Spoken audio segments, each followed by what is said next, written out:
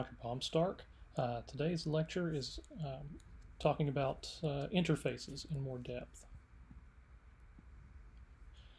Last class we talked about abstract classes and methods, and today we're going to talk about interfaces. And if you think about classes and abstract classes and interfaces as a spectrum of things that are useful to you, classes are concrete. Abstract classes have some concrete elements to them. Sometimes they'll have fully fleshed out methods and constructors and even data members and things like that, but you usually can't instantiate them. And then interfaces are on the other side, that they can never be instantiated. They don't have data members. They rarely have concrete methods, though they are allowed now. In the beginning, interfaces couldn't have concrete methods. So each one has a place and a usefulness based on your needs. So, idea behind an interface: it's a set of common behavior for classes, including unrelated classes. And at its most basic, an interface specifies one or more method headers. A method header is how the method call is made and its return type, but not how it's implemented. So the header is the return type, the name of the method, and its parameters, but no body. Unlike extending a class via inheritance, a class can implement more than one interface if you like. And in doing so, it has to implement all methods specified by the interface. And this last bullet point is important. It's like signing a contract when you implement an interface. A contract where the implementing class agrees to provide that interface's functionality. I often think about interfaces as kind of a mask a class can put on. And it puts on that mask so that it can act like this interface type in certain useful situations. We saw that with comparable. A class would put on the comparable mask, and in situations like where it needed to be sorted by collections, that comparable mask would give it the ability to do so. All right, so let's look at this example. We have several USB devices: USB mouse, USB hard disk, USB printer, USB webcams, USB scanners. Does anybody use scanners anymore? I think we all use cameras now, but the idea is there. All these run off the USB protocol. So what behavior do the following objects share? At the very least, every one of these things needs to be able to send data along the USB system and receive data back from the USB system. No matter whether it's a mouse or a webcam, they both have to be able to communicate along the USB system using those simple primitives. So let's look at how the interface syntax comes into play. It's set up kind of like a class.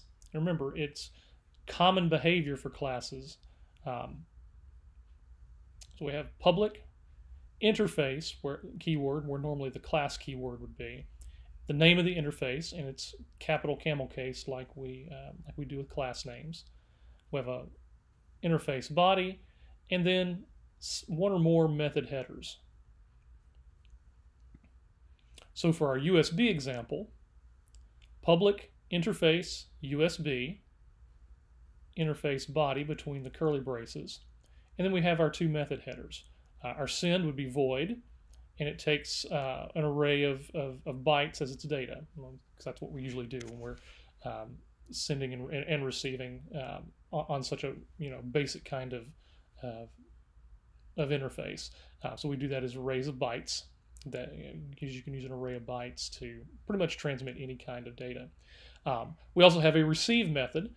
It doesn't require any parameters, but it does return an array of bytes.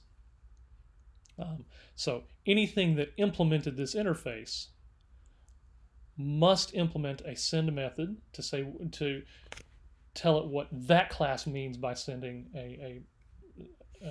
an array of bytes.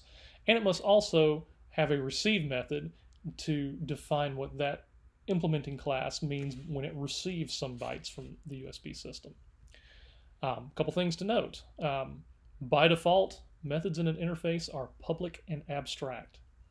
So they're exactly like abstract methods in an abstract class, but because they're in an interface, they're assumed to be public and abstract.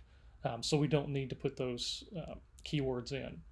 And that there is no method body for these abstract methods. Now let's look at how we can represent an interface in a UML class diagram. So once again, here's our interface in Java. In a UML class diagram, we have a box that looks kind of like a class, except there's no middle area for data members, because we usually don't have data members in an interface. The name is in the same place as a class, but it has this interface in angle brackets up above it, which is actually optional. Their UML is generous, and now that we have the two-box version of interfaces, you can leave that out if you want to. But it's nice to put it in there just to make sure you know it's an interface. So we have the class, or the interface name area, and we have the area to list its public abstract methods. So very similar to how a class looks in a class diagram, just without the area for the fields and attributes.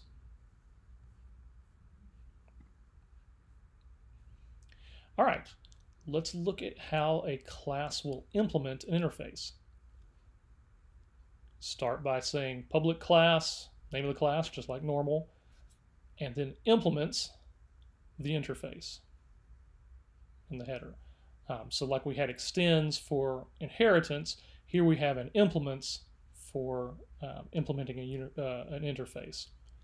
And inside the body of that class, we must override the method specified by the interface. In other words, we must write the method header and give it a body. If we don't, we'll actually get a compile error. So the implementing class must implement all non-default and non-static methods of the interface. And we'll talk about what default and static are in a minute. But all the abstract methods of the interface must be implemented. If there's a default method or more, we can override those if we want to. We can't override the static methods if we have them. So this is what it would look like in UML for a class to implement an interface. So here is our USB interface. Here's the class that's implementing them. They're joined by a dotted line and an open arrow where the arrow points to the interface. So it looks similar to inheritance in UML, except the arrow uses a dotted line.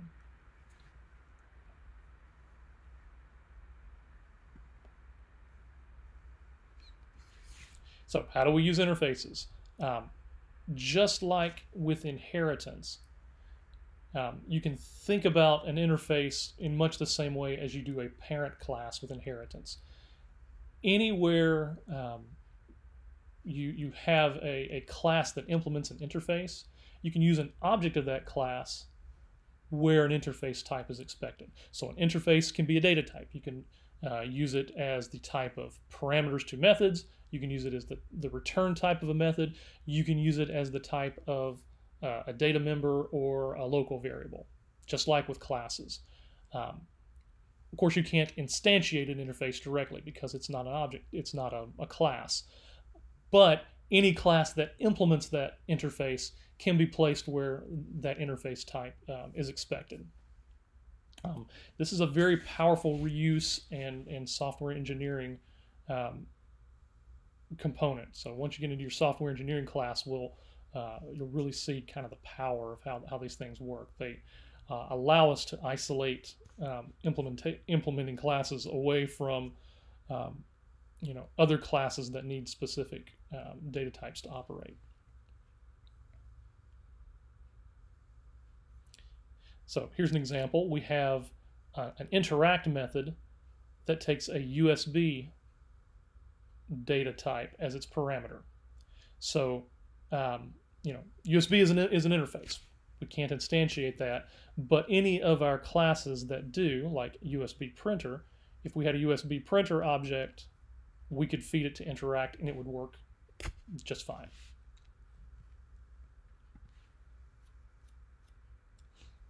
And here we have a couple of examples of two different things implementing the USB. There's our interface. USB printer is implementing it. USB drive is implementing it. And in our next slide, we have an example of using those things. So we're instantiating a USB printer object. We're assigning it to a USB data type. We could also assign it to a USB printer data type if we needed to.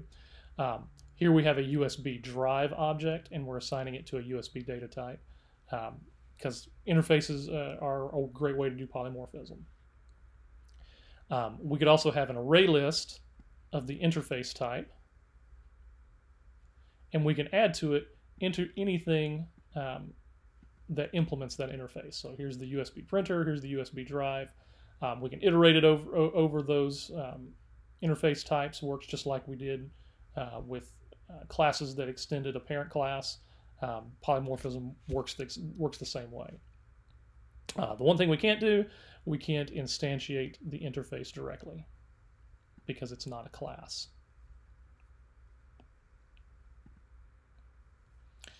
So things to remember at this point: an interface specifies one or more method headers. And again, the method header is the return type, the method name, and the parameters in their types. So those headers must be implemented in a class that implements the interface, meaning they must be given a body in that class. A class can implement one or more interfaces. So unlike with inheritance, where we could only extend a single parent class, any class can implement more than one interface. Can implement as many as you need, which is a nice it's a nice compromise from languages that actually allowed multiple inheritance. And think of implementing an interface like signing a contract, where the implementing class agrees to provide the functionality specified by the interface. So, refresher on the methods of the interfaces. There's no constructors in an interface because it's not a class, so there's no way to construct it. We don't specify the public in front of our methods. We can, but it's extraneous and redundant, so don't do it. Makes your code simpler to leave that out. Most methods of the interfaces are abstract methods, meaning they have a header but no body, so don't use the keyword abstract because, again, redundant. It can have concrete methods. This is new as of the last few years, but so I don't tend to use them as much because I'm still remember how the old stuff works, but they can be useful. And the two types are called default methods and static methods. Concrete methods should not be commonly used. They added default and static to cover some cases where it does make sense to put some default behavior into the interface, but most of the time we want to keep them as pure, as free of behavior as we can. Interfaces can have fields, but they are implicitly constants, meaning they are public, static, and final. So we can actually leave out the public, static, final because any field we put in there is already public, static, final. An interface cannot have instance variables. So here's an example. Our interface USB int max bytes equals 256. Note we're using the naming convention for a constant because it is a constant. There's it's not really any other way, and that's implicitly declared as public static final int max bytes equals 256. Extending interfaces. So there is an inheritance of sort between interfaces. One interface can extend another. When we do that, the child interface inherits all the methods required by the parent, and it usually adds some more on top of that. The extended interface doesn't have to implement those methods, but a class that implements the extending interface must implement all of the methods from both the parent interface and the child interface. So here's an example. We have an interface, movable, meaning something that can be moved, and it has a move method. It takes x and y coordinates as integers. We also have an interface, gas-powered movable, presumably something that can move, that it is powered by gas, and it extends movable. So it's an inheritance type relationship. We've added in a constant for speed limit. We've added in a new method, miles per gallon. Here's another interface, electricity-powered movable, that extends movable. Again, it means it gets the move method out of movable. It extends that with a speed limit constant and a miles per kilowatt hour method. If we look at that in UML, here's our movable interface. Here's our gas-powered movable interface, and it uses an inheritance arrow, not the dotted line, because this is an inheritance relationship between two interfaces. So it uses a solid line with an open arrow. An electricity-powered movable does the same thing.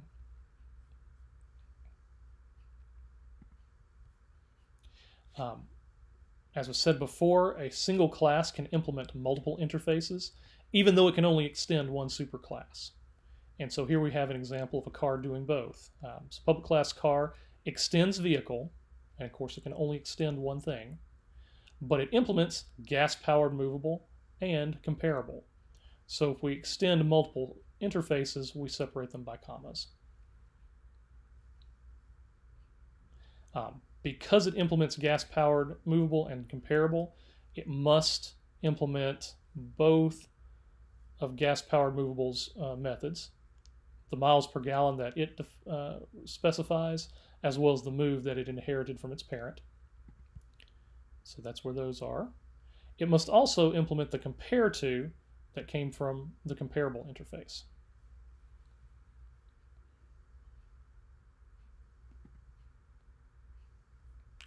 So here's a UML diagram of that, what we just saw. Car extends vehicle, so it has the solid line arrow pointing to its parent class, vehicle. It implements comparable directly, so there's a dashed arrow with the open arrowhead pointing to comparable. It also directly implements gas-powered movable, so it has the dotted arrow to that. And then gas-powered movable implements movable, which means that car transitively implements movable. So it must implement all the methods that are movable. It must implement all the methods that are in gas-powered movable as well. So some benefits of interfaces, and you will see these more as you get into your upper level classes. They're a little more flexible compared to abstract classes. They enable something called low coupling, meaning there is a much weaker relationship between two classes. And in this case, weaker is better. The weaker the relationship between two classes is, the more reusable either one will be in isolation. And interfaces actually allow us to break those coupling dependencies between two classes. So classes implementing the same interface don't have to be related. This is another example of low coupling, but they can be treated as if they were. So for example, a dog and a car may implement movable so that we can move them around, but they're not really related in any other way. I mean, we wouldn't want to have car inherit from dog or dog inherit from car. That doesn't make a lot of sense. But interfaces give us a way to kind of put this mask on either one of them and treat them as if something that can be moved at any given time. You'll see interfaces used a lot in the Java API. One prime example is the list. So capital L list is an interface in Java. We have been using its concrete class array list up to this point, but there's other implementations like linked list that can be used as well. When you start looking at data structures and the performance benefits of one implementation of a structure versus the other, sometimes it'll make sense to use linked list instead of array list, or vice versa. They do have different performance characteristics. By abstracting away and referring to them as the interface list, we can swap these things in and out as needed and play around with the performance. So it's a useful thing. So comparison, inheritance versus interfaces. In inheritance, a superclass takes the data and behavior shared by its subclasses and brings those into the parent. The subclass becomes a specialization of the superclass. The subclass is a kind of the parent. Typically, an interface is for just a few small, very specific methods to perform some very specific functionality. Superclasses and subclasses are normal classes with concrete methods. They can be instantiated. An interface specifies the behavior, but with some limited but for the most part, it does not provide concrete implementation. Super and subclasses can have any kind of field. They can have public static final constants, or they can have private instance methods as well. In interface, the fields are always constants. Superclass, subclass can be instantiated unless it's abstract. Interface can never be instantiated. Subclass inherits all fields and public methods from its parent class. A class implementing an interface has to implement those specific methods. With the exception of object, every class has exactly one superclass, and any class can implement as many interfaces as it likes. Parent and classes are closely related. These are an is-a relationship. Interfaces may be implemented by a large group of classes that are unrelated. Again, an example that's comparable. Lots and lots of very different, disparate kinds of classes will implement comparable, so that we can sort them in a list. But those classes are not going to be related.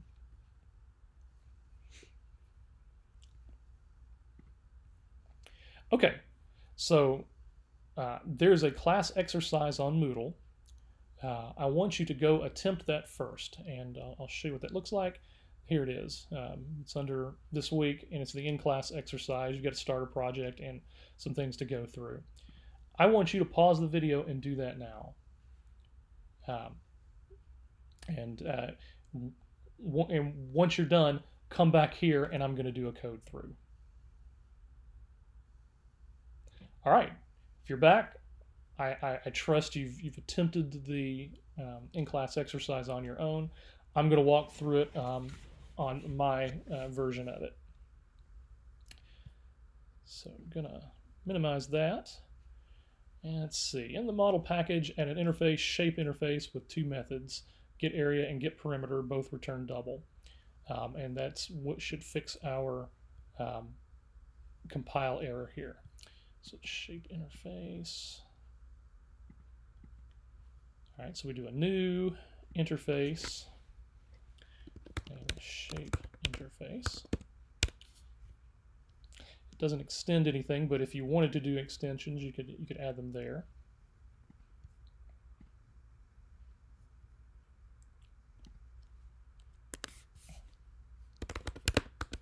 So we needed a get area method, and we needed a get perimeter. Yes, get perimeter.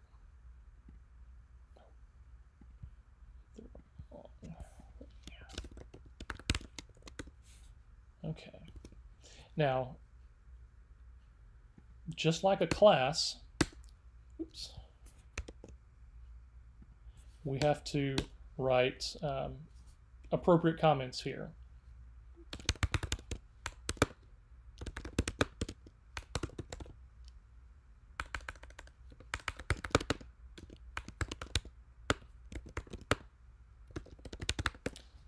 that. And we do document the headers in the interface itself. So it's the area of this shape.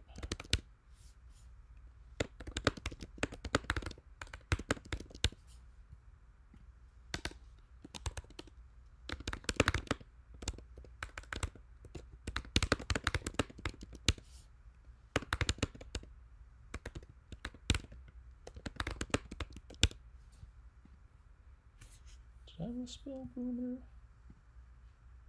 Nope.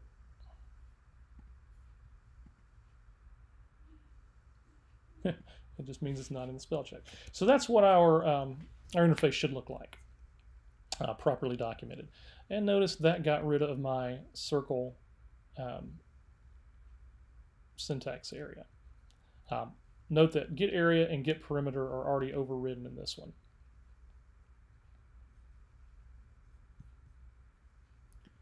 All right, let's do a square that implements shape interface. Variables, double type, and constructor that takes length as a parameter, and overriding methods. Great, okay. Let's do our square.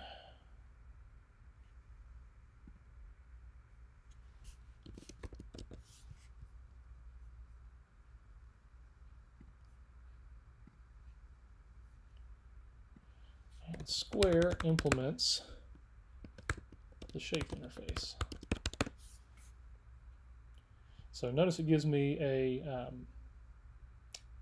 syntax error that says you need to implement the inherited abstract methods. And we've got an option to go ahead and fill in stubs for those. We're not done, we're not ready to do that yet, but let's give, since a square, all the sides are equal, we just need a single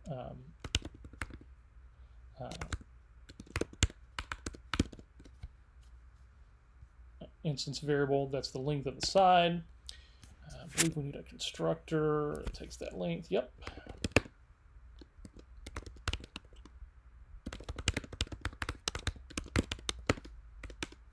And length of the side cannot be negative, so we'll have if the length of the side is less than 0,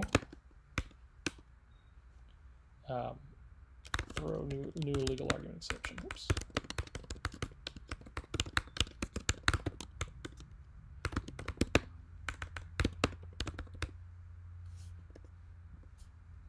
And then this dot length of side is length of side.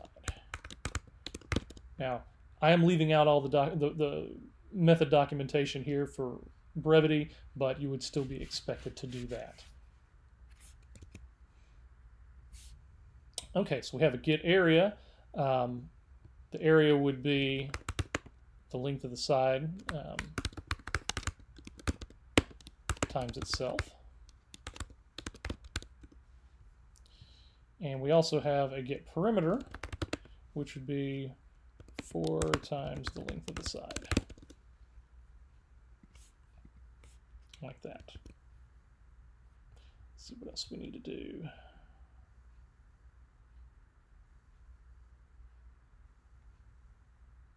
Yep, okay.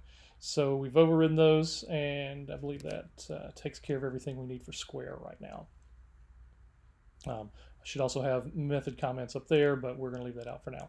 Note that I do not need method comments on get area and get perimeter inside the implemented classes.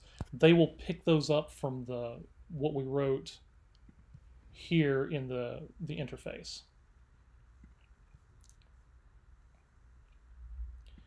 All right, we'll go to demo controller, and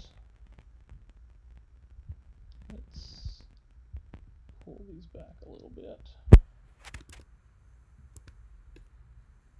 There we go. So we're printing the total area of the circles. They've done that already. We're going to do several variables of shape interface type, and each one is a square of a different length.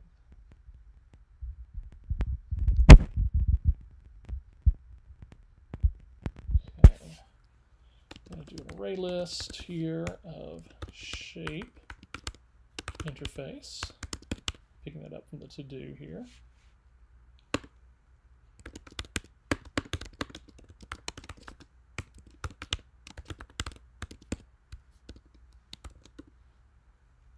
And import array list. Import shape interface. Gotcha.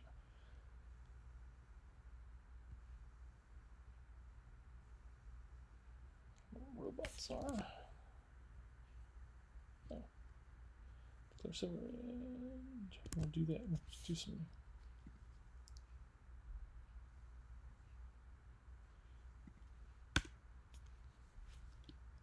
Square.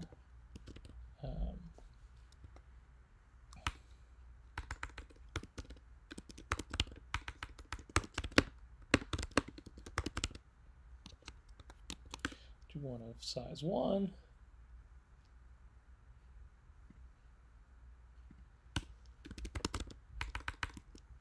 Oops. I was supposed to do these as shape objects, wasn't I?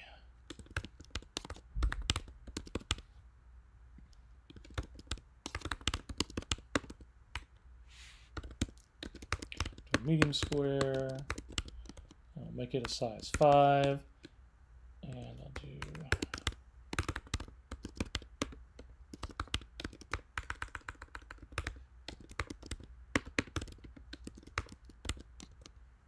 size 10.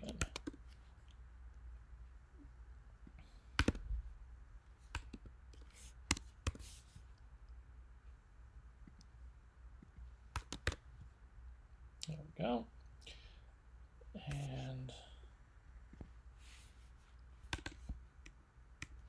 let's add those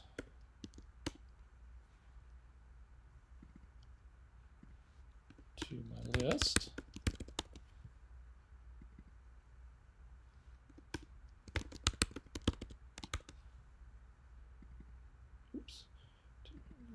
Do big square. There we go.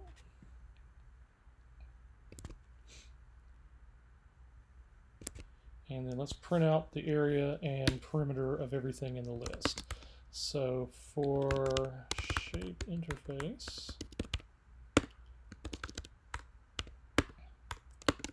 in the shapes list,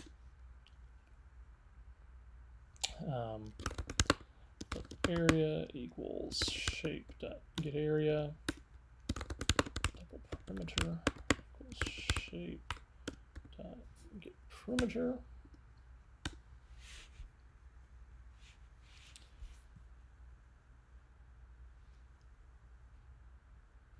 And we're going to do a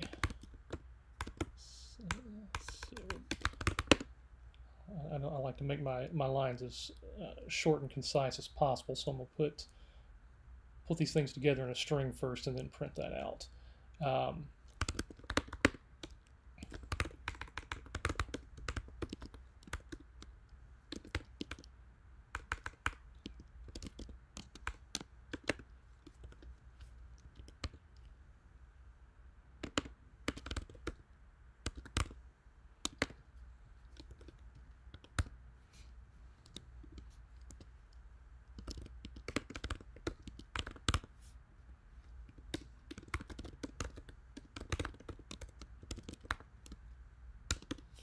Okay, let's run that and see if everything comes out properly.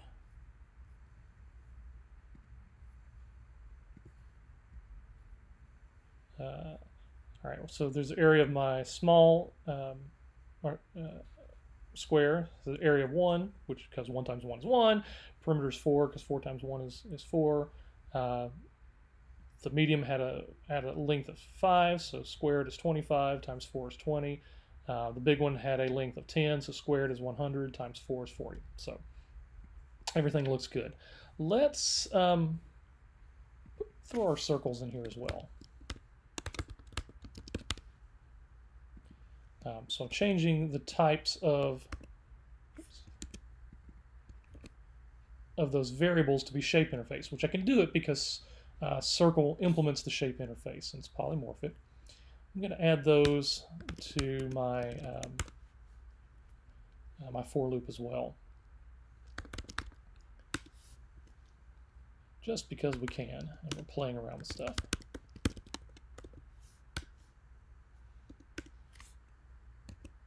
Let's see, one ring has a circle, has a diameter of 1.54, or probably radius. The other one has one of 100.2. So let's run and see what happens. There we go. It adds those things back in as well. All right, part 4, create a robot class that implements the shape interface. The robot consists of 3 squares representing its head, body, and bottom. Okay. And new class.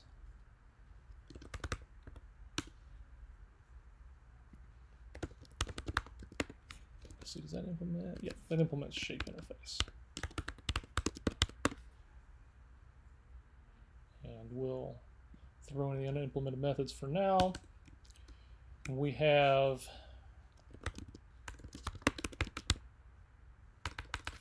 these squares.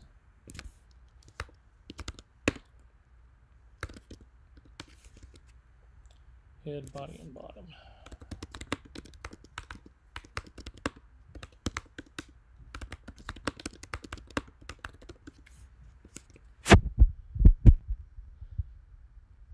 Oh, top, middle, bottom.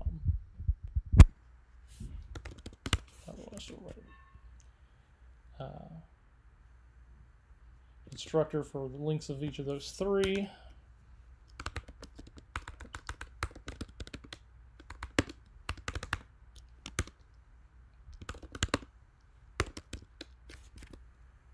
Top length.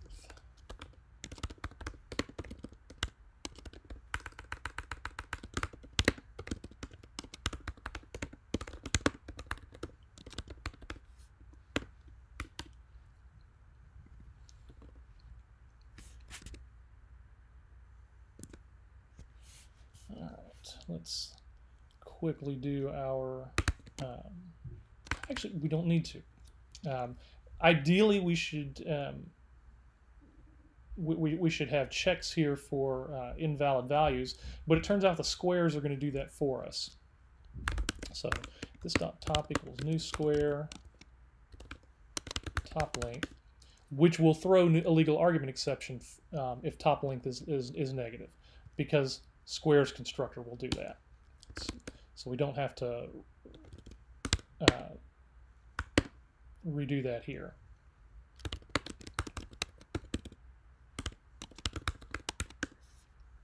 We would have to write tests that check our preconditions, however.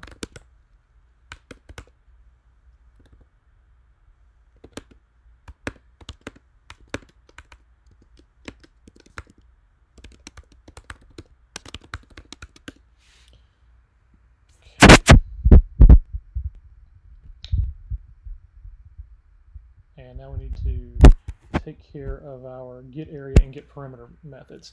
So the get area would be the sum of the areas of those 3.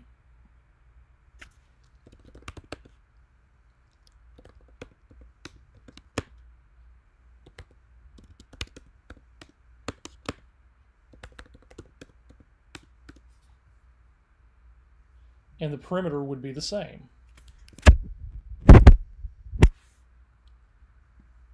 Except for the perimeters there.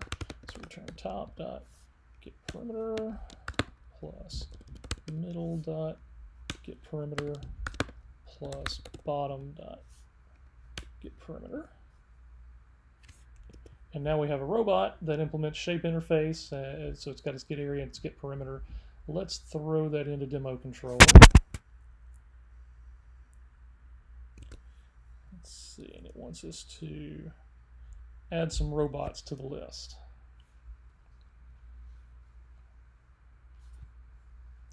Let's do that up here so that we can see what their basic stuff is. So, oops.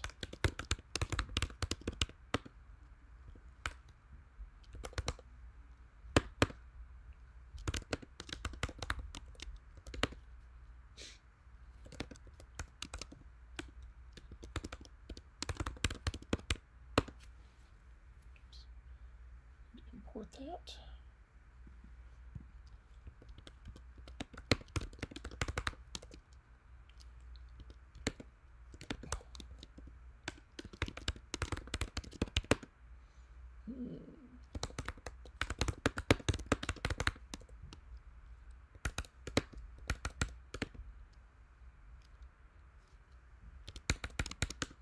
Big robot. I like big robots. Okay, we'll add those to the list as well.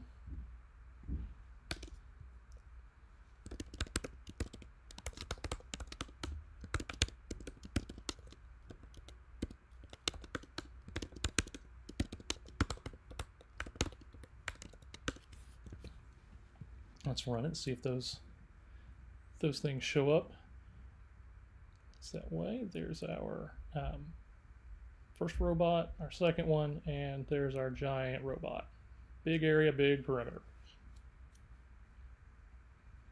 Okay, calculate the total area and perimeter of all the shapes in the list. So let's do a total area, 0, also equals 0. Oh, have I already? Yeah, let's get rid of the clumsy white.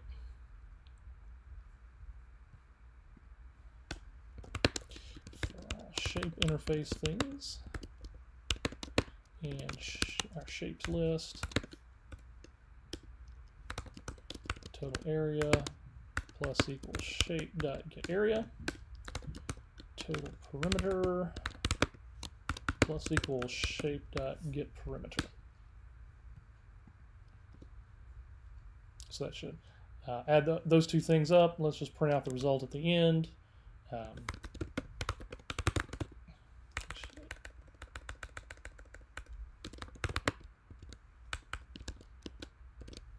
Being tidy, so I'm going to use string dot format.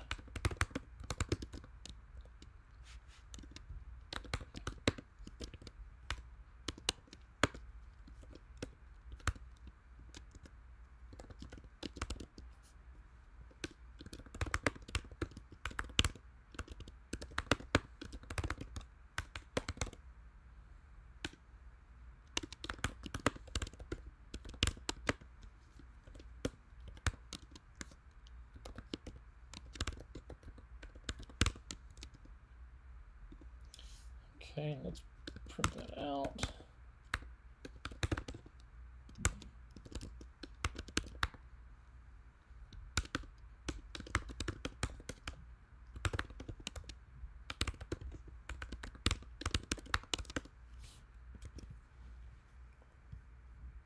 Says I've got a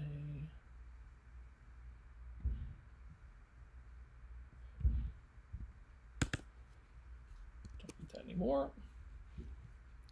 All right, let's see what happens. There we go. Calculates our total area and our total perimeter, and we were able to do that all through the methods of the shape interface. All right, if you have questions about this, let me know. I would take this solution and compare it to yours and make sure you got things right. Yours doesn't have to look exactly like mine, but it does have to give similar numbers and similar calculations. So let me or your instructor know if you're having problems, and we'll be glad to help. That's it for today. Thank you, and we'll see you next time.